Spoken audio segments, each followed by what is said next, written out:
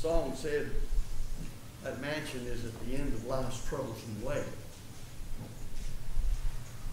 Well, we live in a time of trouble, but if you go back over history, you'll find there's been a few times that there hasn't been trouble of one degree or the other, to one extent or the other. I want to deal with the subject this morning that is before our eyes all the time, especially these days, but it's been in the national eye for a long time. Is racism sinful? Are you a racist? Now, if you were to ask me that, the first thing I would say is what do you mean by racism? And what do you mean by racist? Now, those who've heard me preach and teach and debate know how much I believe in defining terms, because there can't be any communication, proper communication, unless we're all defining our terms and our conversation in the same way. If you give a meaning to a word that's different from the meaning I use, then there can't be any proper discussion. There can only be what's called in logic a verbal dispute. So we have to define our terms. So before any one of us can truthfully begin to answer this question, then we must say, what is racism? What is it to be a racist? And before the sermon is finished, we shall see that different people have different ideas, radically different ideas about the meaning of racism or racist. That is, what it means to be one. So I would like to begin by simply defining racism. I go to Webster's dictionary. You can go to any good dictionary and get about the same thing. And racism is defined as, and I'm quoting, the belief in the superiority or dominance of one race over another. Let me read it again. The belief in the superiority or dominance of one race over another. Now, of course, as Colossians 3:17 says, it's on the wall above my head, whatever we do as children of God, members of the church, as Christians, which means, as you know, a Christian is one who is of Christ. We want to have the Lord's will governing us regardless of what anybody else does. So we're interested in what the Bible says, for all Scripture is given by inspiration of God and is profitable for doctrine, for reproof, for correction, for instruction in righteousness, that the man of God may be perfect, truly furnished unto every good work. 2 Timothy 3:16 and 17.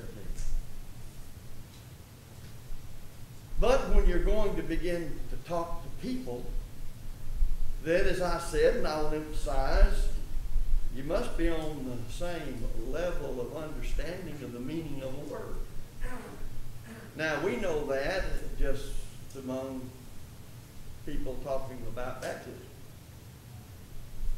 If I say to a person in the Methodist church, have you been baptized?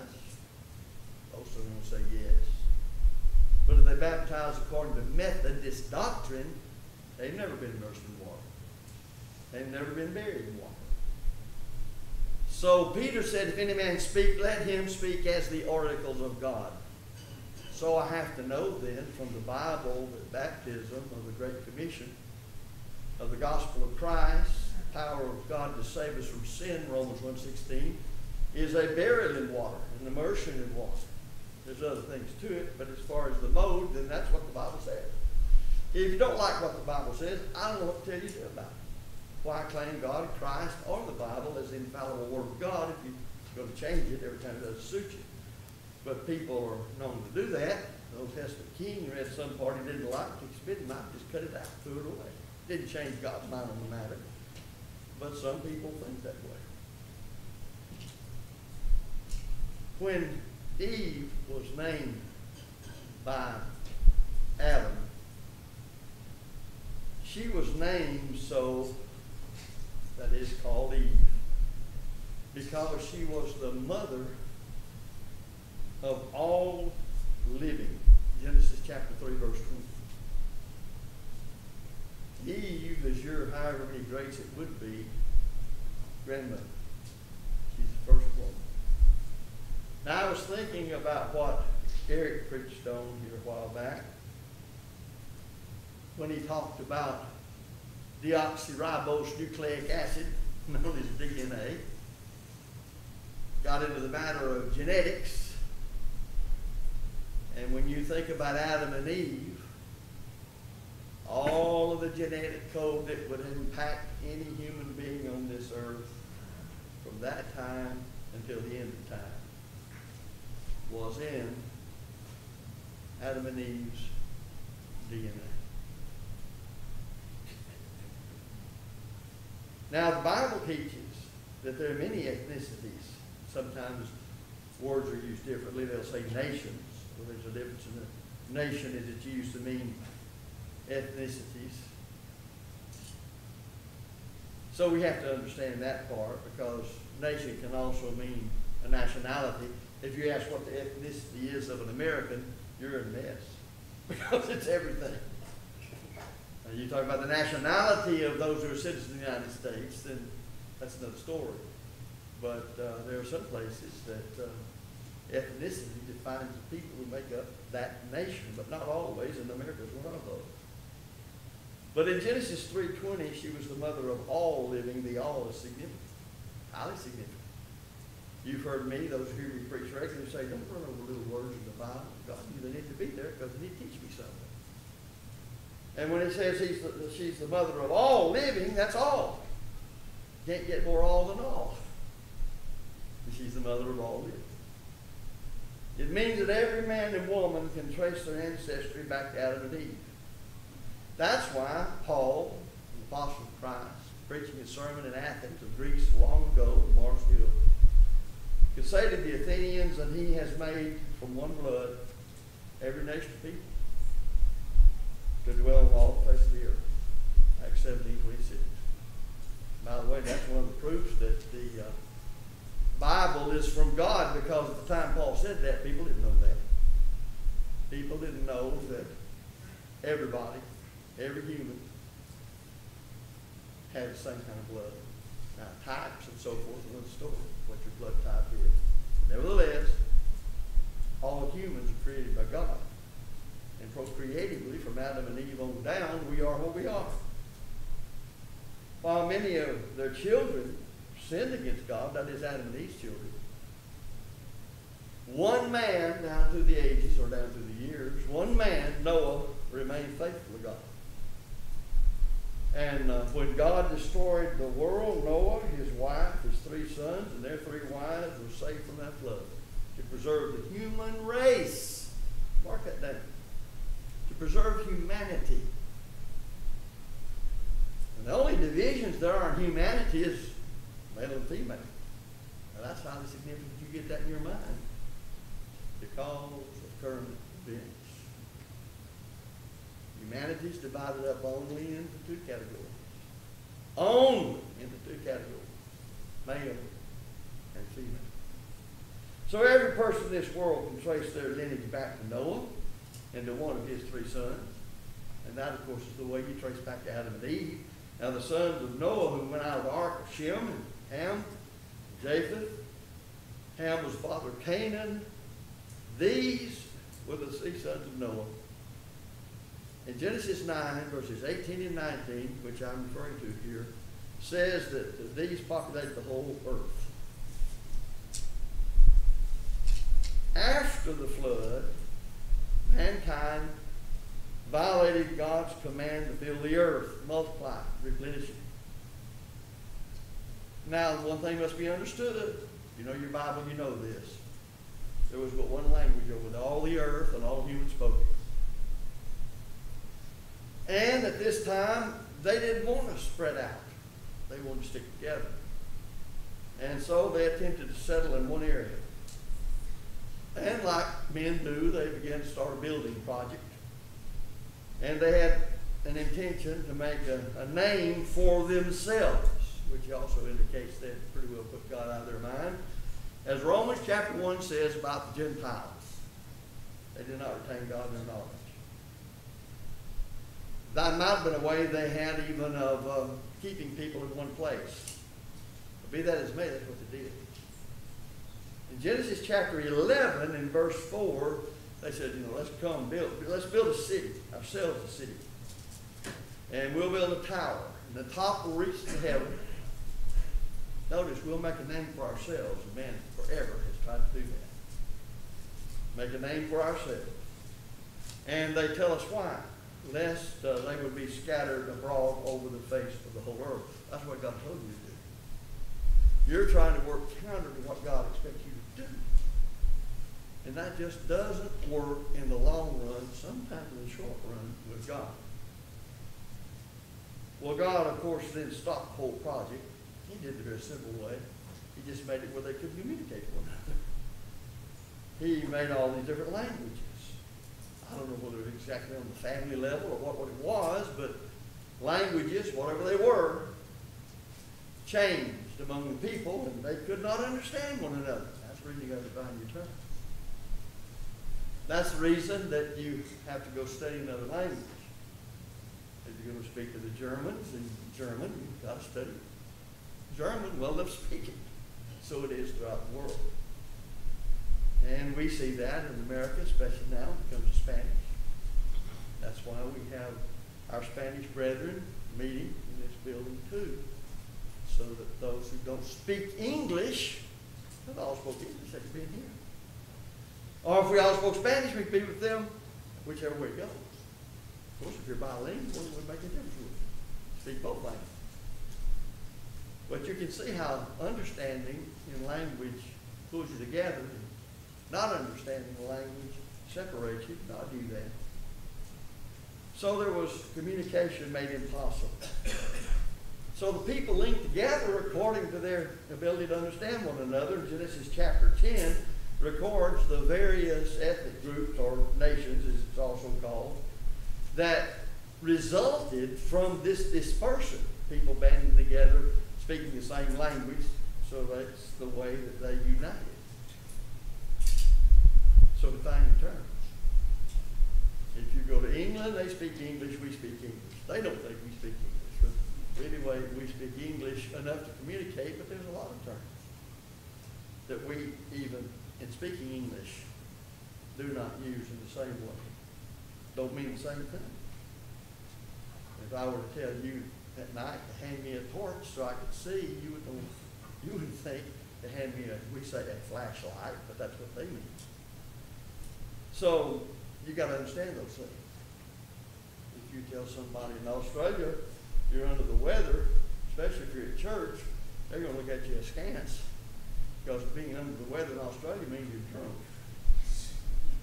So you got to understand those things, and you have to tell people who are Americans going into all the world, because they think so many times that if you yell loud enough in English, they're going to understand you. That you have to understand how they see things.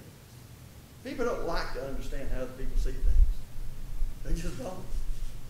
Everybody knows you'll see things like I do. Now, I'm not talking about truth and salvation. I'm just talking about ordinary operations and accommodating things. When we go into Southeast Asia, Islamic countries, as I always did, I just forgot I had a left hand, and I kept it stuck in my pocket. Because we use both hands, don't think anything about it. But the Islamic people in that culture, even if they're not Islamic, they think, because it's part of their culture, the left hand is the dirty hand. So let's put it that way. And so on like that throughout the world. And that's why Paul said, I became all things to all men, that I might win some. Well, you know he didn't mean change the gospel. So amen, I respect other people's thoughts and viewpoints, just like I expect them to like mine. Sometimes we're not good at that. People sometimes wonder how we can gain such a diverse set of looks from one set of parents. I'm talking about physical looks. Well, the answer is found in genetics. It's that simple. Our genes are made up of pairs. The The simple explanation is Adam and Eve would have had a blend of every possible hair on the earth. They did a good job of telling us how long that genetic structure is, that DNA, however you describe it is. Scientific terms, they would have been heterozygous. And from them, they would have had children of a wide variety of colors and characteristics. Now, I ask right here, what colors Adam and Eve? I have no idea. I have no idea whatsoever. Maybe they were born. What was the hair like? I don't know. I never did get concerned about that. Once I understood, especially, got old and understand genetics, I did. I first came across genetics taking agriculture, in which we studied it for a while. And you study about fruit flies because they can reproduce so much, you can get a lot of them in a short time and see the genetic changes between them as you cross them. But you can set up pretty well and figure out where your herd, as they teach in cattle, your bull is half the herd. So then you can have a black cow, you can have a white bull or whatever. You can learn which genes are dominant, which are recessive. And so that's how people develop all these different little dogs that run around and yap, yap. And if things are left to normal, they disappear because big dogs would eat them. Something would. But man's done all of that. It's all been because he understood how genetics works, at least to a degree. And as families became isolated due to the language barrier, certain characteristics became dominant in each family. I remember studying sociology one time. They talked about, I might have told you this before, that they could tell where certain French people came from in a given area of France. Because at one time in pagan days, big earlobes were considered to be a very beautiful thing. And if you came across a Frenchman consistently with big earlobes, they could pretty well trace you back to that area of France. But there was another part of France when tribes were in France, or Gaul as it once was known, and kind of like Indian tribes were over here. There was another tribe that didn't like big earlobes. Being pagan, sometimes they killed everybody that had big earlobes. Well, the little earlobe showed, so they could tell the Frenchmen today pretty much what part of France these people came from by the size of their earlobe. And that's just an easy thing to say, but that's done all the time. Done in animals, and so forth. Today, then, we label these variations as races of men. There's but one human race, but as races of men. The reality of their characteristics caused simply by regional inbreeding. That's, if you want to put it bluntly, that's exactly what it is. Different ethnicities. So, whatever color skin Adam and Eve had in their DNA was the genetic possibilities extant today, or whatever may develop in the future. I have in my files something that was put out over 20 years ago, because people who study the population of the United States knew about all this stuff that was happening, the influx of people, and they were showing here like 100 years from now the general overall color of the people in this country because of the belief. It's all genetics. So we must keep that particular matter in mind as we go through these things. When you consider Jesus, what did he look like? Well, I'm not talking about you're looking at a picture of somebody and then you're explaining to me what that person looked like. I'm talking about genetically. All I can say is that according to his DNA, he would have looked like the average Israelite. I know enough from prophecy that says he wasn't a glamorous person, he wasn't a handsome man, and you would look upon him and desire him. So he was whatever a Jew was as far as his physical body is concerned. But it really does matter what the skin color is of any of us, doesn't it? No, of course it doesn't. It does not matter what the skin color is of any of our ancestors. Because to God, we are all one. In the New Testament, in the preaching of the gospel, as the gospel spread, as it went from the Jews to the Samaritans, and then to the Gentiles, Peter made a mistake. But in every nation, he that feareth God and works righteousness is accepted by him.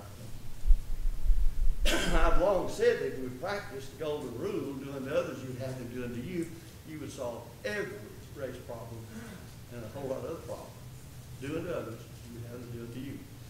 If you would follow the teaching of the parable of the Good Samaritan in loving your neighbor, who's my neighbor? Anybody in need.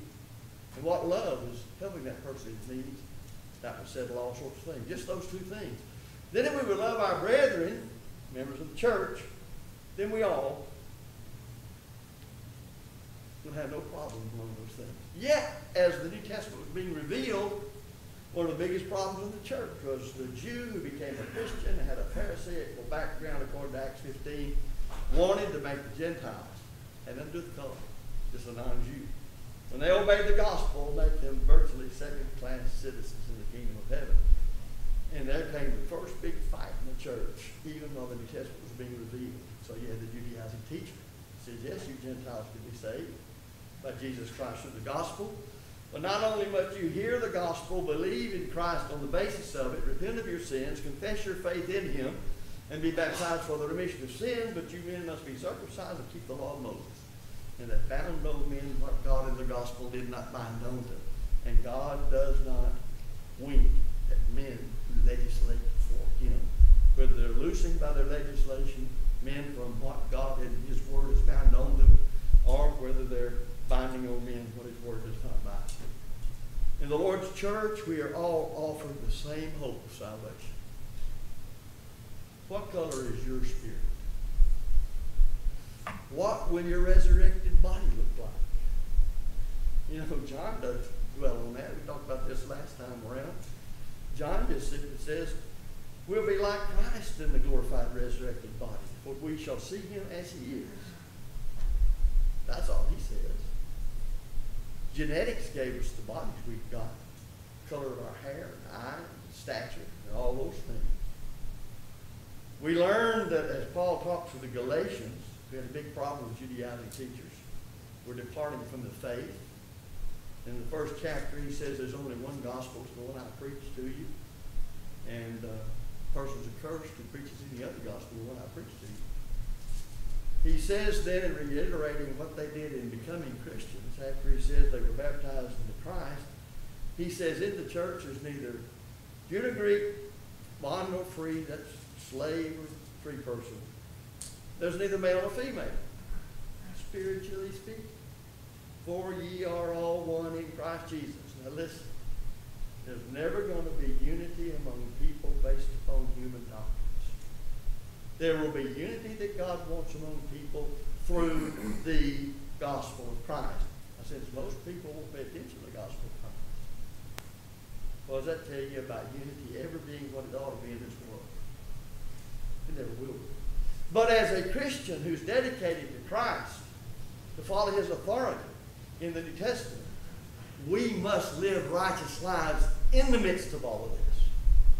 And we cannot allow our emotions, our personal likes and dislikes, whatever it may be, to pull us away from the doctrine of Christ. There was the promise of the new covenant, and the scripture says people from every nation, that's every ethnic group, would flow into the kingdom of Christ. That was back in the Old Testament. It's one of Daniel's prophecies. Daniel 7 and verse 14. It says, when Christ, speaking of the day of his coronation in heaven, following his resurrection and ascension back to heaven, it says, then to him was given dominion and glory and a kingdom. He proclaimed that Christ was ruling at the right hand of God at the day the church started in Jerusalem on that first Pentecost following the resurrection of Christ. And then it says this, that all peoples, nations, and languages should serve him. For all one in Christ. The gospel, I'll say again, which is God's power to save us from sin, and there is no other, Romans 1:16, is preached to those listening, preached to those who dwell on the earth. To every nation, tribe, tongue, and people. Revelation chapter 14, verse 6. That's the last book of the Bible, just before inspiration ended and the writing of God's Word. That's what he said. So we sing the song, the gospel is for how many? The gospel is for all. John's vision of heaven was this. It was one of a great multitude which no one could number, of all nations, tribes, peoples, and tongues, standing before the throne and before the Lamb, clothed with white, that is, they're redeemed, they died faithful, with palm branches in their hands as a way of saying they were worshiping God. Revelation 7 and verse 9. I say again, we in the church must know that the gospel is to be taught to all people. It's the only way people are going to be unified. The Democratic Party is not going to do it. The Republican Party is not going to do it. The United Nations is not going to do it. The gospel is the only thing going to do it. Now, what does that say about unity? There will be a lot of it because people are going to turn away from God. The thing that's growing more in the last years, and you know this, is secularization of materialism in America. There's just no God. Christ is not Savior. The Bible's not the Word of God. Now, when men leave that, they have to turn to something else. Well, you have to turn to secularism. There's nothing else left but to turn to man. That's humanism. Man is the measure of all things. That's where we are today. All these people doing a lot of the stuff they're doing, supposedly for a good cause, are really trying to turn upside down all these things that helped us be what we are today. A lot of people, innocent, ignorant, but innocent, jump in on something that looks real good, and yet it's already been taken over by people who have ulterior motives. Why can't we read history and know that's what happened? That's what the communists have always done. That's what the Nazis did. That's what every subversive has done. And that's the reason communists call people like this useful idiots. And that's what they call them. And when they take over, guess who's going to stand for a firing squad or be sent to some gulag somewhere? It's going to be the useful idiots because they've been used and we've got the best we could out of them and where we wanted to be by using them. Therefore, we don't need them anymore, and they're gone. And Stalin used to say, man's a problem, take away the man, the problem's gone. And he killed them on the video. Because if you are a communist, you do not believe in God.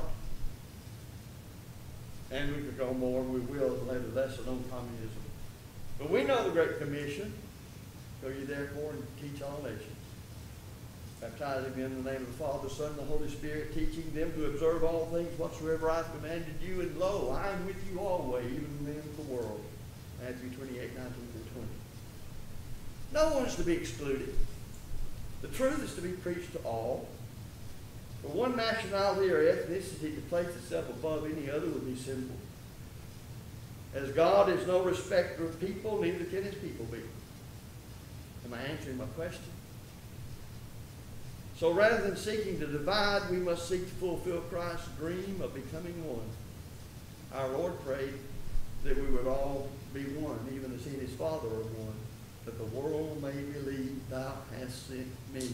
John 17, 20, 21. That oneness is under his authority in the gospel, and that's the only true way that people will be one. However, now we're going to get sticky. However, today others define racism to be entirely something. I'm going to read you a quote. Anybody can find it. Listen, everybody listening? Just type into your Google search, Black Lives Matter. Remember about definition of terms? I can define that, but that is perfectly wholesome, perfectly right. But will you be willing to read what they say of themselves that came out of their own mind, and they put their own words, and they put on there for you to read so you can really know what they believe? Hitler wrote Mein Kampf, my struggle, my journey. It was there for 20 years before World War II. He told exactly what he was going to do. And people crossed their eyes and wouldn't believe it. And so we had World War II. Russia alone lost 30 million people at least in World War II. Just Russia. And by the way, you go over there and World War II still quite a bit alive in those people. Let me read to you this. It's under why or what we believe. Black Lives Matter. We're guided by the fact, and I'm quoting, we're guided by the fact that all Black Lives Matter, regardless of actual or perceived sexual identity, actual or perceived sexual identity, gender identity, gender expression, economic status, ability, disability, religious beliefs or disbeliefs, immigration status, or location. Those are not my words. I didn't invent them. They put it on there for you to read it, for you to know. They're bold. I'm glad they did. At least that's what they really are. That's not the end of it. Listen, I quote again. We make space for transgender brothers and sisters to participate and lead. I wonder what their definition of racism is. I go further. We are self-reflexive and do the work required to dismantle cisgender privilege and uplift black trans folk, especially black trans women, who continue to be disproportionately impacted by trans antagonistic violence. Think they're just talking about ethnicity. Going on down, we foster this is their words, coming from their mind, explaining what they believe. We foster a queer affirming network. That's what they said. Don't believe me? Look it up. When we gather, we do so with the intention of freeing ourselves from the tight grip of heteronormative thinking. That's from what we believe in Black Lives Matter. If you can read and understand your mother tongue and have a dictionary, and you're willing to do so, and you're honest with yourself and with the words they have written that came from their own mind telling you what they are, then this group declares support for homosexuality and other deviations from sex only being allowed in a marriage between a man and a woman qualified by God to marry. Marriage and the bed is undefiled. Hebrews 13:4. They don't believe that. While such a stand is considered popular in the secular world, Christians, as that term is defined and used in the New Testament, recognize that this runs contrary to the teachings of the Bible and my Lord and my Savior, Jesus Christ. The group also declares itself as opposing traditional marriage with a husband and wife raising children. Let me quote again what they say. Again, from what we believe. We disrupt the Western prescribed nuclear family structure requirement by supporting each other as extended families and, quote, villages, unquote, that collectively care for one another, especially our children, to the degree that mothers, parents, and children are comfortable. Did you notice something particularly left out there? Fathers. I meant your father-in-law. Now, why would they leave fathers out of the statement? Ephesians 6:4 says, ye fathers, do thus and so. Brethren, I don't know why people won't believe what people tell you. If I tell you, I'm going to lie to you because I want your money, and I'm going to tell you the falsehoods that are going to rookie-doo you out of your money. And I just, sort of smile. He can't really mean what he said. That's where we are today. People come out and tell you plainly what they believe, what they're doing. Now, in this most recent episode, it's still going on. You ever wonder why this thing is worldwide? Why is it in Europe? Why is it in America? Go read and you'll see in this same page on the news, or in the particular page that's theirs, they'll tell you they're international. That's why they're doing what they're doing in London and other places. I just wish we would believe a person when he tells you he's going to shoot you. Before you're laying there in your own blood, wondering why he shot But the point I want to make in closing too is that does not remove us as children of God from making sure that we understand how brothers and sisters in Christ are to be, as the New Testament teaches, and the love we are to have for one another. And that we cannot let people like this, I don't care what banner they're flying that sounds so good and looks so well, I want them to define their terms. And they did. Neither they lied or told you exactly what they're going to do. And by their fruit you shall know them, and I know what they're bringing. But we must live godly lives. And we can't get ourselves embroiled in those things. Because it sounds good, because it looks good. We must love one another as Christ loved us. We must love as brethren. We must do unto others as we have them do unto us. We must learn the lesson of who is my neighbor and how to help people. And we must not get ourselves entangled, as Paul told Timothy, in the affairs of this present world. It may take a lot of thinking, and you get rid of knee-jerk reactions and put some emotions behind you. But after all, that's part of being a faithful Christian anyway, is to bring every thought into subjection to Jesus Christ, as Paul said. But these things need to be understood. We must know, and I'll close here, be not envious against evil men, neither desire to be with them, for their heart studies destruction, and their lips talk of mischief. Proverbs 24, 1 and 2. In closing, Paul to a young preacher, Timothy, and think of the society and culture of the nation they had in the Roman Empire. Paul says this, know also, that in the last days perilous times shall come. And I'm not speaking of end time. I'm talking about the last days of the Christian age, however long it will go.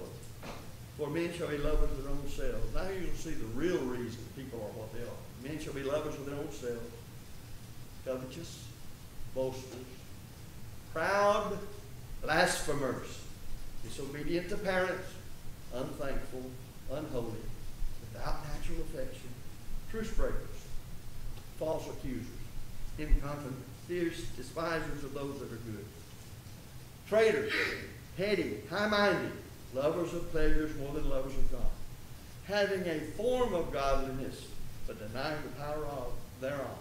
Then here's how he ends it. From such turn away. 2 Timothy 3, 1 through 5. Well, he meant what he said then, and he said what he meant, and he still does.